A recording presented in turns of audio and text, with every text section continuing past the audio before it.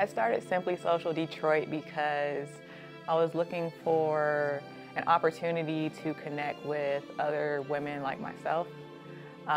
It really is an empowerment zone for women. We love for creatives to come here, so photographers, artists, everyone, mainly women entrepreneurs we want to connect with. I had my daughter in February.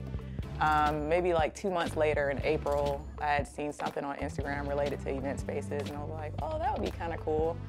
And since I do real estate part-time, I was like, do I want to buy an investment property, or would it be better to get an event space? And I thought, hey, let's try the event space. I'm naturally a risk taker, and so, but definitely it's been a challenge.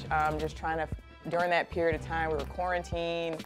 After that, I was able to get out once things opened up a little bit more to look at spaces, and we stumbled upon this industrial space, which is pretty awesome.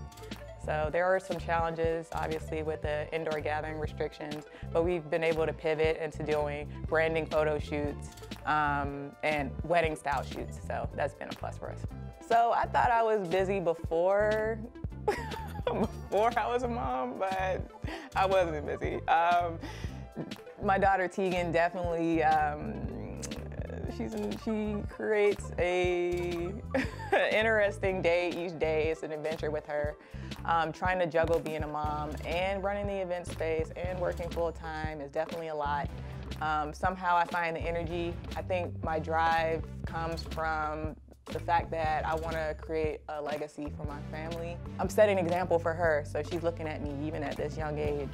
And I want to set an example for other young girls that they can do whatever they put their mind to. We're in the middle of a pandemic. You can take something, even this small, nurture it and grow it. It can be anything that you want it to be.